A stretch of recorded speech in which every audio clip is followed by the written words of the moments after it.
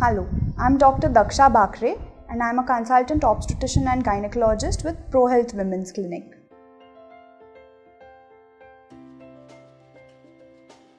The causes of infertility can be divided into four broad categories: the female factor infertility, male factor infertility, combined male and female factor infertility, and unexplained infertility.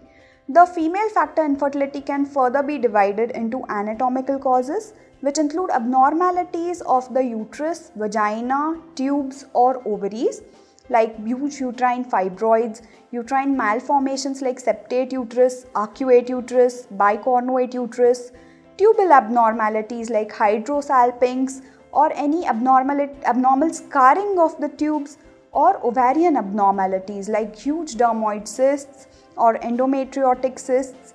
It can also be caused because of hormonal factors like PCOD, hypothyroidism, hypoprolactinemia.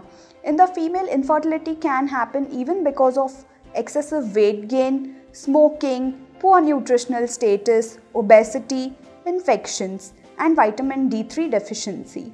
It can also be caused because of the lack of intercourse at the right time.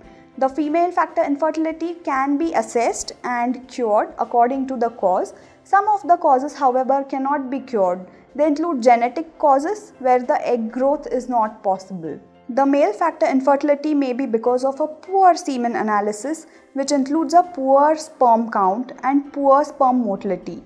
It can also be because of chronic infections, chronic medical conditions like diabetes, hypertension. It can be because of lifestyle, which includes smoking, alcohol, obesity, lack of exercise, and stress. The unexplained infertility cannot be fitted into either male factor infertility or female factor infertility and is a little bit more difficult to treat.